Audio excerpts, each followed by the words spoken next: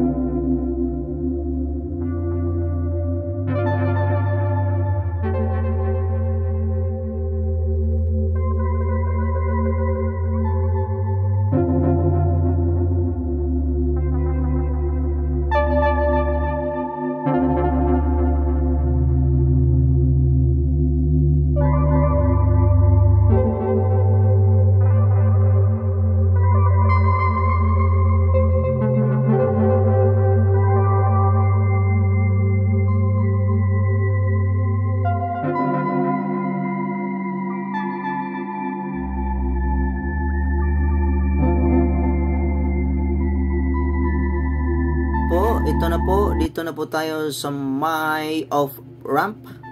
Makita na po natin kung ano ang nangyari sa mga girders natin, guys. Dito sabayan niyo po ako sa pagsilip. Nung una nakita natin ay may 3 kulang. Ngayon tingnan natin kung tapos na ba. Okay, bilangin natin. Are you ready? Are you ready? Ito, 3,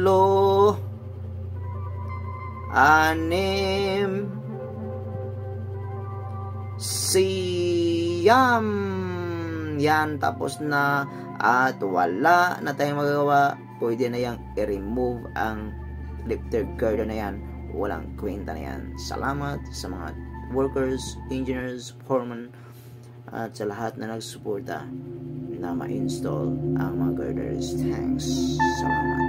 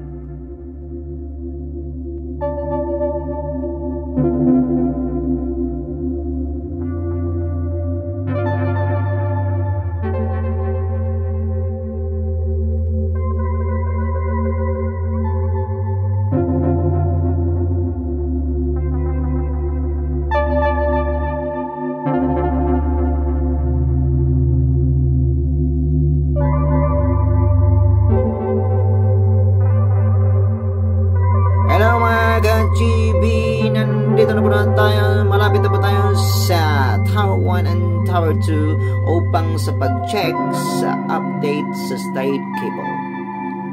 Okay, yun.